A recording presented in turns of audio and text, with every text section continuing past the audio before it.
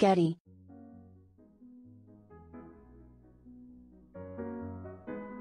Josh Gordon is back in the NFL once again.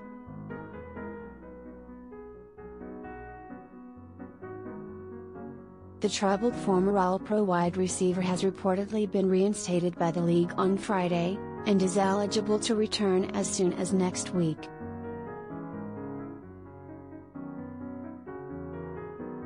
The 30-year-old Gordon has been in and out of the NFL due to substance abuse issues since joining the Cleveland Browns in 2012, missing 3 complete seasons in the process.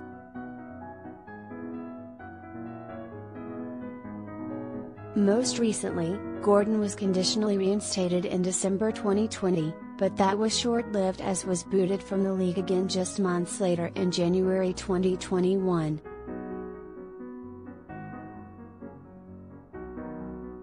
Getty.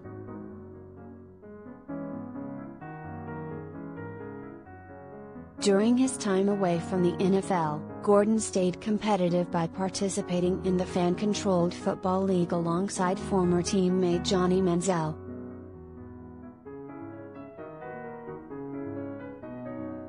Josh's agent released a statement Friday, saying, "We are grateful that the NFL appreciates the work that Josh put in and now he has earned another opportunity to be part of this league," Zach Hiller said via Adam Schefter.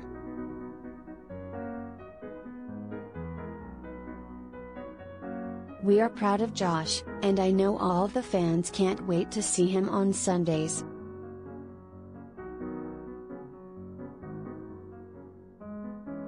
There's no doubt Gordon is a top talent when Hess focused, so here's hoping he can stay on the right track and contribute this season."